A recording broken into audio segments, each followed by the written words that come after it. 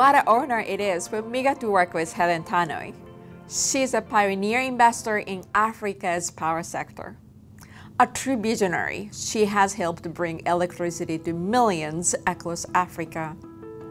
We proudly celebrate your extraordinary leadership, Helen. Congratulations.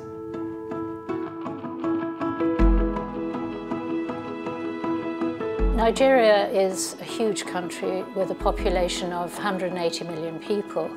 They have 4,000 megawatts of installed capacity, which is about a tenth of what we have here in the UK. In fact, it's less than a tenth. So there is an enormous need for power.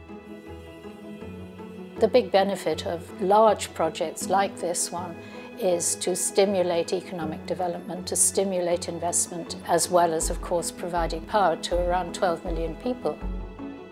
This project is about lighting up Nigeria. Nigeria is at a point where we need a lot of power for our development. Power it plays a very, very major role in sustainable development. Azura is expected to spur more IPPs in Nigeria and beyond Nigeria.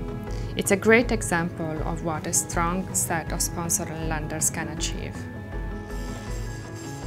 I do what I do because of who I am and what my job is, and not because I'm a woman.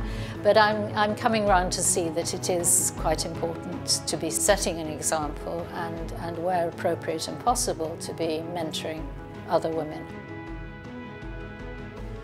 We would love to do more projects in Nigeria, and we certainly will. There is a need for lots more Aldwiches to do more projects, not just in Nigeria but all over sub-Saharan Africa.